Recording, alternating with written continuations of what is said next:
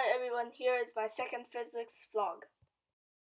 This is a time lapse of me watching Rube Goldberg machine videos to get some ideas for my own machine. I found some really good ones such as the Newton's cradle, magnets, and some really cool levers, pulleys, and wheel and axles. And I kept them all in a notebook that looks like this.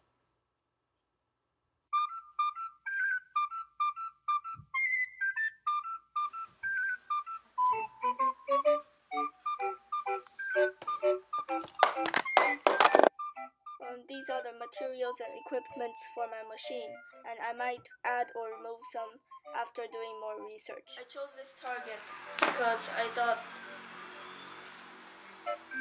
by watching the videos, not only I could get some ideas for the designs and some ideas for the simple machines, I could also prepare some basic materials such as tape, cups, something with wheels, and lots of balls.